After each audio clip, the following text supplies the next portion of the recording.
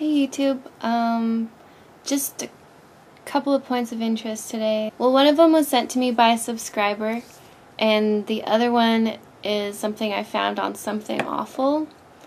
I'm not being vague, Something Awful is a website. The first one is a new computer chip that was developed and recently released by IBM, and basically it's just one step in an attempt to make a chip that acts more like a human brain, that is able to learn and make decisions based on various sensors, as opposed to the old model, which basically acts like a calculator. It's kind of neat because finally, I mean, there have been a lot of attempts, such as the Blue Brain project that I mentioned probably quite a while ago, to make a chip that acts more like a human brain, but the style of processing is just much different. And basically, one of the main roadblocks is that computers that mimic human brains are not consistently accurate. And one of the reasons that computers use so much power is to guarantee the threshold between a 0 and a 1 is met, so that the signal is powerful enough to definitely be a 1 as opposed to a 0. So basically, the version that they just released is very tiny, but it does have learning sensors, and I believe it's been able to decode visual information so far and perform tasks that normally only people can perform, which is actually much more exciting than just being able to win a chess tournament. Their project is called Synapse, which is short for Systems of Neuromorphic Adaptive Plastic Scalable Electronics. And I kind of wonder how long it took them to figure out like a word for each of the letters.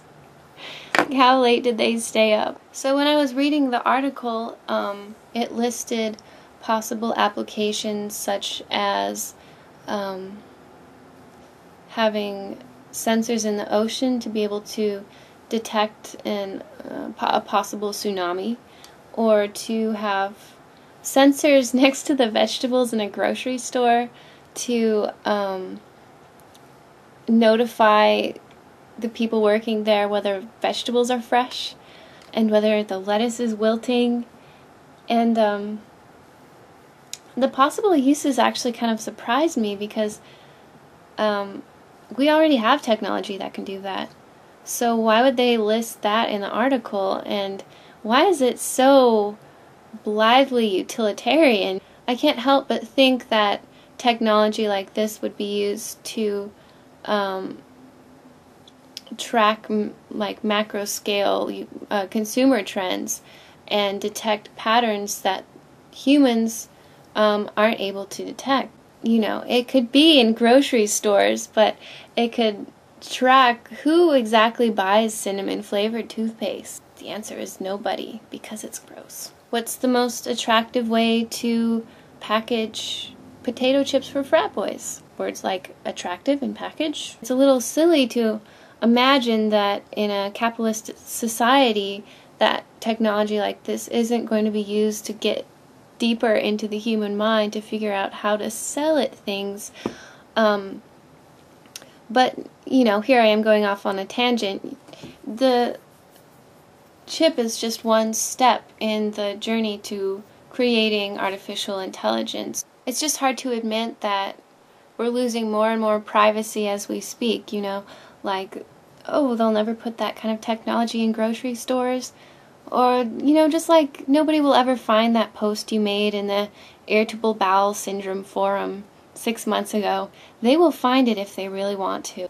My other point of interest is a new drug that's being developed by MIT, and this is also in process, but It's been able to wipe out every virus that they've tried it against, including the common cold, influenza, what else? Let me see if I can find it.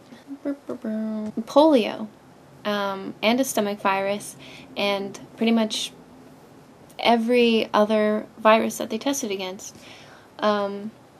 It's called Draco. Another brilliant acronym. I actually like the acronym Draco because it reminds me of a dragon,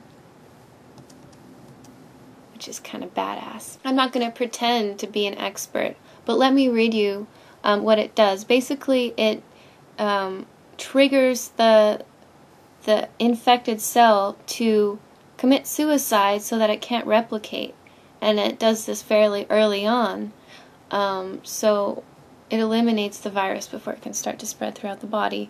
It says the end result is a drug called Draco for double-stranded RNA activated caspase oligomerizers. When one end of Draco binds to dsRNA, it signals the other end of Draco to initiate apoptosis, killing cells before the virus has a chance to replicate. In the article, it said that the inventor wasn't that concerned with whether it could help with AIDS or HIV because there were already drugs for that, but I'm pretty sure none of them actually eliminate the virus. But yeah, the creator's a little bit more concerned with things that don't currently have cures, like common cold.